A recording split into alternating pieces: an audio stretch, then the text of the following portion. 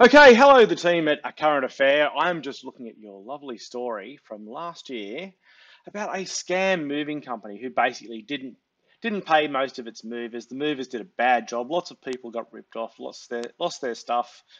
Blah blah blah. You ran this expose. Now, if A Current Affair runs something like that against you, what do? This is what you do. You leave your website up so it looks like that's still the company. Yeah, that's still the company. But then you buy a different domain name, Movers Buddy, and you set up again. Okay, so if we have a look at the who is, my movers, AJ Kumar, AJ Kumar. Yeah, so it's definitely the same mob. Now, if I look for Melbourne removalists, who am I going to find? Pretty high up in the rankings. Movers Buddy, yeah, who's that? These guys. Now, how is it that this company is ranking so highly on search engines? Yeah, let's have a look at their website, shall we? Oh, as seen on all these places where they're paying for articles. Let's see. They're saying they got lots of great reviews. Oh, look at what our customers say. All 5-star reviews. Yeah, yeah, right. Okay.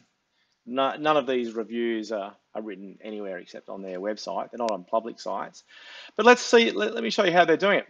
Okay, what they've done is they have they've put in redirections on pages from their old site, yeah, on their old site to the new site in a hidden way. So the main page, yeah, it still stays in place, but they're all the city pages don't. Say, look at that. My Movers, yeah, or Removalist Brisbane, My Movers. Let's click on that. Let's see where it goes. Drum roll. It's very exciting for me as an SEO nerd. So it takes you to Movers Buddy, yeah. Now the reason to do that is, see that? That's an inbound link. Okay. Now links help your website rank for SEO. So they don't want to cause a fuss. They don't want anyone to know, but they've just phoenixed themselves, rebadged, and they've taken all of the SEO from their old penalized site and they've transferred it to the new one. So it's just a matter of they've just set up shop again. It's the same mob. My Movers, yep, is actually set up here as Movers Buddy, and all their SEO power, they're transferring from this side in a scurrilous hidden way. So look, great story, great story. Took them offline for, I don't know, a few months, but here they are again, back into it as if nothing happened.